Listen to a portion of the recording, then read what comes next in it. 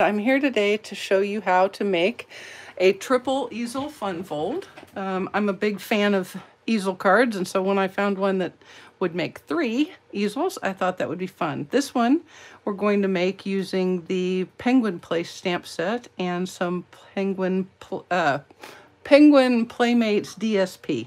But mostly I'm here to teach you the fold, and then we'll do a quick speed through with decorating. Okay, so in order to make this, you're first going to start with a 5 1/4 by 8 1/2 inch piece of cardstock, and let's use a trimmer here. And the first thing you're going to want to do is score at 4 1/4, just like you normally would. All right, the next piece though is just a little bit different. You're going to turn it with the short side across the top of your trimmer, and you're first going to cut at 1 3/4. So I'm going to place the left side at 1 3/4, and you're going to cut from the top to that score line that we just made, okay? And then we're going to repeat that again. All right, so I'm just going to pull this down until I get to the score line right there. And then I'm going to put the left side of the cardstock at 3 1/2 inches and repeat that cut, okay? There we go. All right. Okay, so now I'm going to make a template that you'll be able to see as we go along. I'm going to make score lines on these cut pieces. And I'm going to do that using the scoring tool from my Simply Scored. I'm going to continue to use my trimmer. All right, so the way I would recommend doing this is to fold these flaps out of the way. And then you're just going to place the top corner in the channel and line that intersection up with the channel at the bottom, okay? And then just use your scoring tool to score that diagonal. Now you could use the score tool that is on your paper trimmer, but this is very thick down here, so it makes it a little harder to get a good score there, and you want a good score so that you can fold that easily. All right, then we'll just fold this out of the way, put the center one up, and repeat. So put the top corner in the channel and this intersection in the channel down here, and then using your score tool, make a score line. Okay, and repeat one more time, and we'll be ready to roll. So I have placed the top corner in the scoring channel, and this is actually the the score line that we originally made at 4 1/4. Oops, that's all right, won't be a problem. And we'll pull it down like that. All right, and that is all we need. We'll set that out of the way. And then we're going to fold these the other direction and give a good burnish here.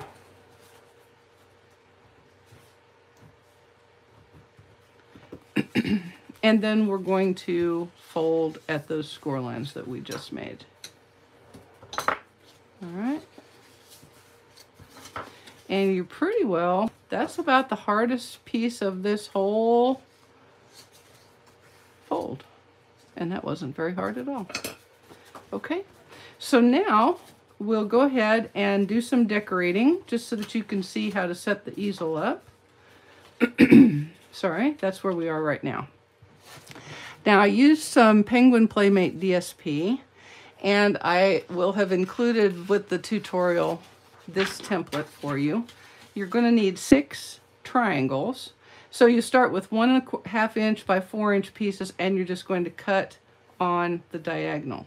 Okay, so we'll do that. I've already cut these in the 1 1/4, 1 1/2 by 4. So we'll go ahead and cut these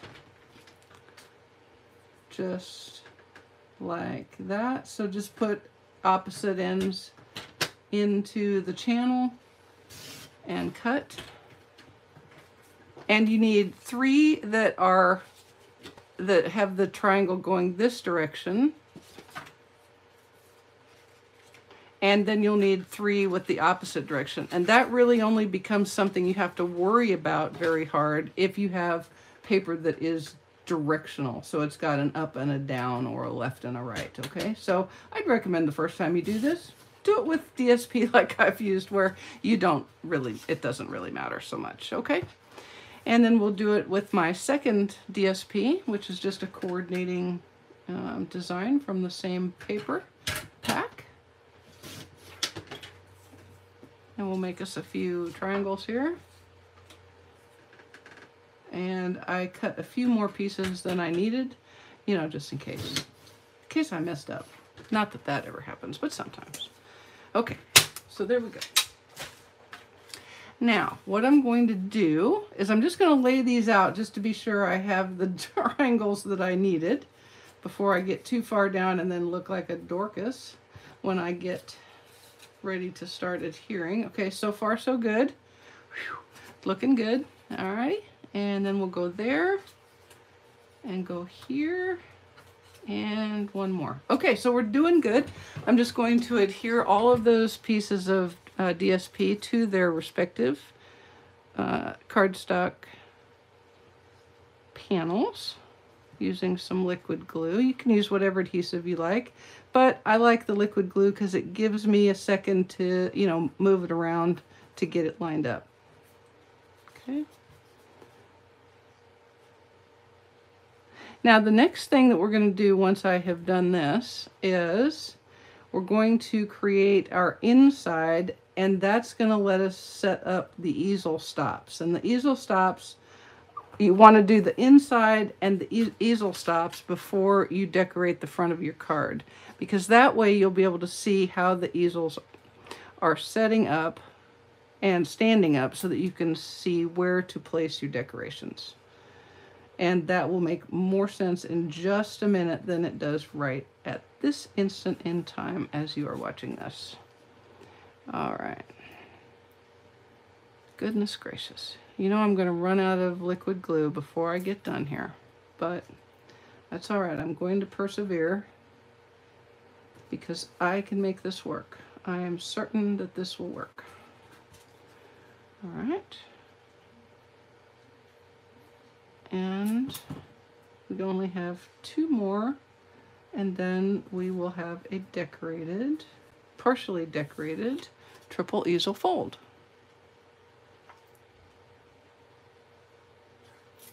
Okay. All right, so there we go. All right. And then as you can see, it's starting to come together.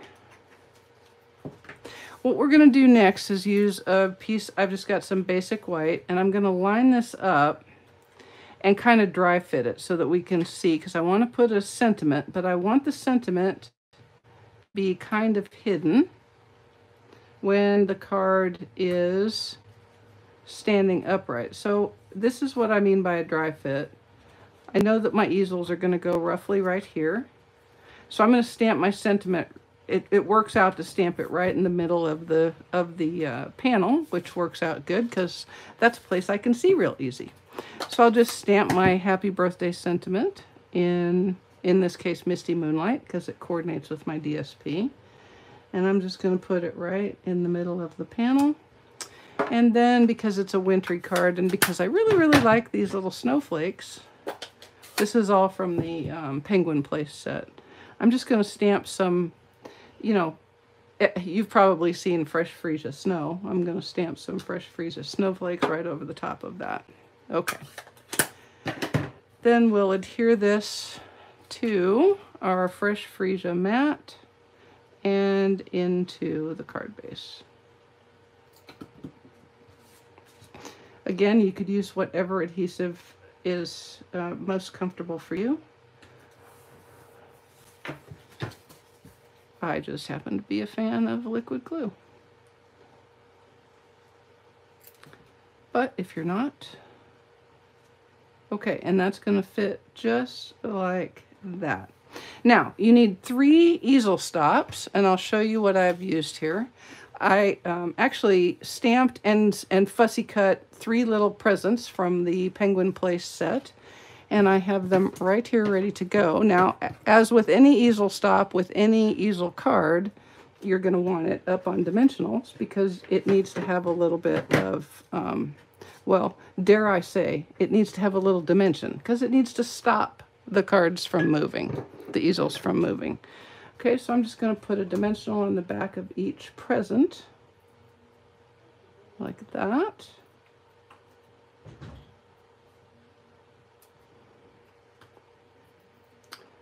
And they're going to go cleverly.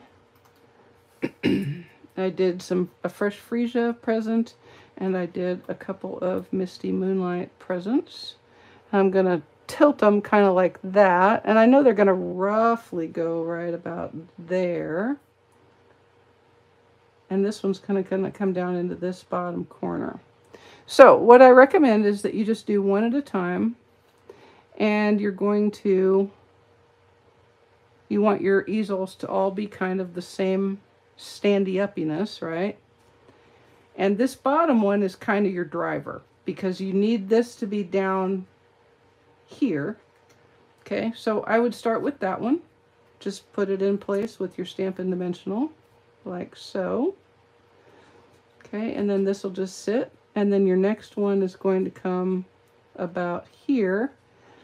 And so I see where that is, but I'm gonna pull it in just a little bit so that when your card is open, they're not just like in a straight line like soldiers in a line. Okay, they're gonna be a little more whimsical because this is a whimsical set. Not a whole lot that is very serious about a group of penguins on a card. So we're going to put this last one in place, and you can see that the easel is coming together nicely, right? Okay, there we go. And there's our easel stops and our insides. Okay, so I'm just going to decorate this. I've got some things pre-cut. I want to show you a couple of things. The first I'm going to show you is how to make the floating sentiments, all right? So what I did is I stamped 2 sentiments. I like you a lotl, and it's like a little except a lot. So I used Tasteful Labels dies to cut the sentiments, and then I cut a second of the same die in just basic white. I have a couple of strips of window sheet. They're 1/2 inch wide, and I don't even know how long, but long enough, and then I'm going to trim them off to work for me. So here's how you make the floating sheet. You take your white back and put some liquid glue on it. This is how to make your floating sentiment. And then I stick the piece of acetate or window sheet, however you'd like to call it, up in the middle of that glue there. Make sure I have a little extra so that I can really be sure that my sentiment stays. And then you just adhere this over the top. Super, super easy. Like that. And make sure that the edges line up. All right, I'll show you that again on this littler one. A littler one. Put some liquid glue on here. Stick our window sheet in the center, like so. And then put the sentiment over the top. Boom. Easy and also peasy. There we go. So just kind of squish them together a little bit and make sure you're straight. I mean, it doesn't have to be straight. You could make it crookedy if you wanted, but straight gives you all the options. It leaves you with all the options. Alrighty, so to decorate up, I've made some penguins that I stamped and cut out, and then I used the Whimsy and Wonder stamp set with the Whimsical Trees dies, and I've got some die-cut trees and some stamped and die-cut trees, and really I'm just going to kind of set up a scene on my easel here. There's really only one thing that you have to think about. When this card is closed like so, in order for it to go in your envelope, okay, and it will go in your envelope, but you need to be certain that nothing extends over the top or the sides of the card base. And that seems like a duh kind of a thing, but anything that you adhere to this top, if you're not careful, like for example, if I adhered this like so, when I lay it down, it extends over the top. All right. So you're going to do lots of double checking like that. I'd love to tell you there's science, but there's no point in science. This is art, so do it as art. And what I do know I want is I want my sentiment on this front easel, and I want my second sentiment on the back easel, like so. So I'm just going to go ahead and trim off part of it because I know that they're quite a bit too long. Okay. And then I'm just going to adhere little penguins here and there on the front and the middle, and then I will do the back last. Okay. So let's go ahead and if you notice, I've got two little guys with blue ties and one penguin person with a scarf, and so I'm going to put him in the middle, you know, with his colored gift. And then I'm just going to use some liquid glue to adhere these. Now, I'm going to put this tree here. And I mean, this is all, you just put it on however makes you happy, with only that caveat that it not extend over the top or across the edge of the card base. All right, and just trim down that little piece right there. We'll put him like so. Make sure he doesn't go over the edge. Okay, I'm still good. And then we'll put our first little penguin guy. And I'm going to stick in my sentiment. Where did you go, sentiment? Sentiment, there he is. Okay, so we're going to set it right here like this. And I want it to kind of float above. Like how did that get there?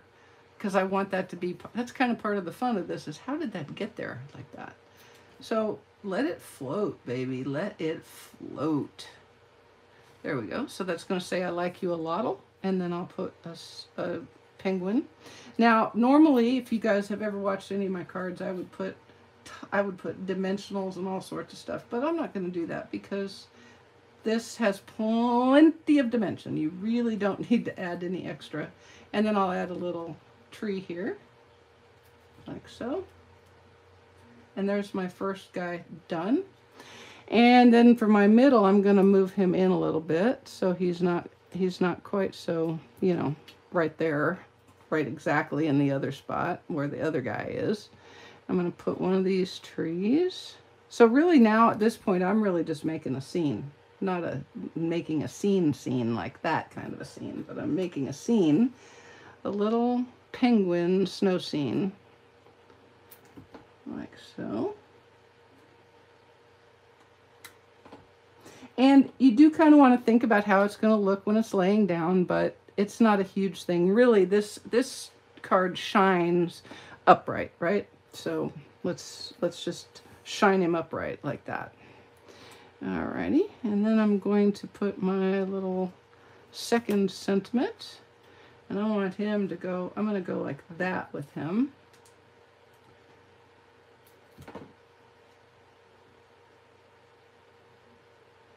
Like so. And then we'll put our, nope, not him. I already put glue on this guy. Okay, here we go. Like so. All right, you can see it all starting to come together. Okay, so the final place that you need to think about is your very, very last panel. And remember, this is the one where you want to be sure that nothing is going over the top of the card. Okay, so I'm just going to put that tree there like that, and then I'm going to stick this tree over here. But you can see if I put it like that, it's going to go way over the top. So I'll just trim the end down, trim the little tree trunk down, and put it on like so. And I'm just going to go ahead and just lay it down so that I know for sure I'm not extending past the top of that panel. Okay, like that.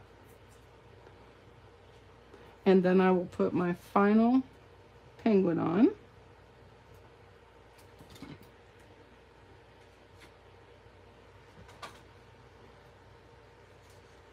There we go. Just like that. And that's it, you guys. that is what you do to make a triple easel card. It lays down and fits. Oh, sit up. Remember, when you use liquid glue, it's going to be a little, it takes a second. And I apparently did not give it quite long enough, but that's fine. Okay, and there we are.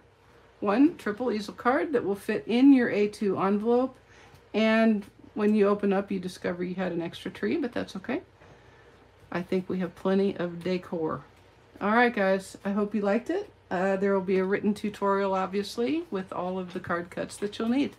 Thank you so much. Bye-bye.